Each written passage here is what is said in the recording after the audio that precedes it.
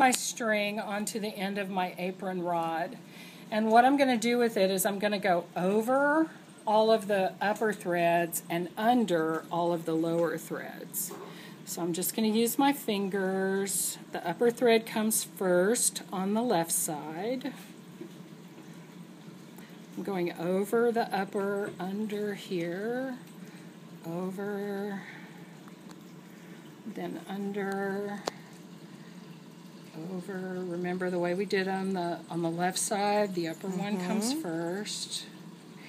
Now when I get to the center, I've actually got to go under 2, because on the right hand side the upper one is on the outside. So now it's over, under, over, under, over, under.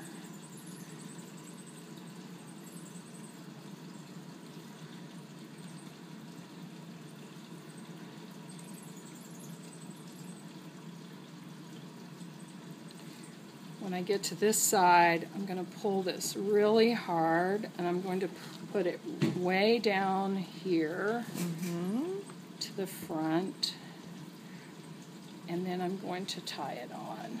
Okay, that and makes sense. I just use, because it's easy, I just use a half hitch, or 2 half hitches actually. So this is basically a stabilizing thread. Yes, it spreads your warp for you.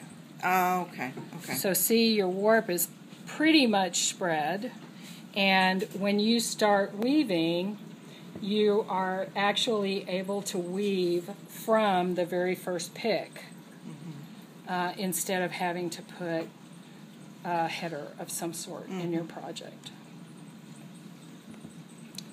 Okay, now that's all of that. Okay.